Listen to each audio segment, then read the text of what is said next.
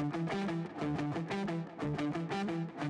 right, Mountain Toughers, welcome to day 2 of week 3. Those of you who did the postseason program will be familiar with this particular workout today. It's called the Alsobrook, and for those of you who haven't experienced it before, I'm looking forward to seeing your write-ups. So we're doing 4 rounds of a circuit on this one.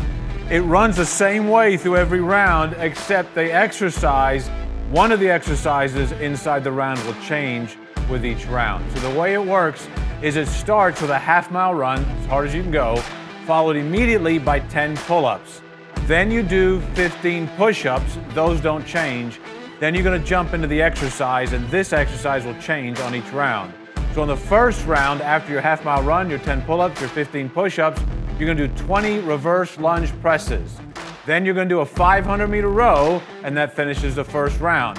Jump back up again, do your half-mile run, 10 pull-ups, 15 push-ups, but this time you're gonna do 30 front rack walking lunges. Then your 500-meter row, you're done with round 2.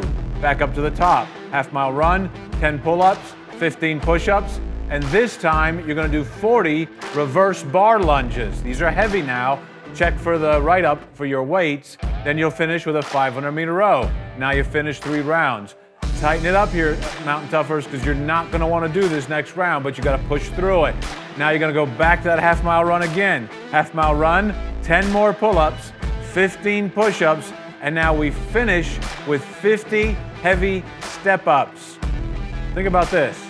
When you're on those step-ups, you know you're getting close to being done. You're gonna blow it out, then get done with those, get back on the row machine, finish it with a 500-meter row, and you're done for the day. That's the Alsobrook. Have a great workout, Mountain Toughers. We'll see you tomorrow.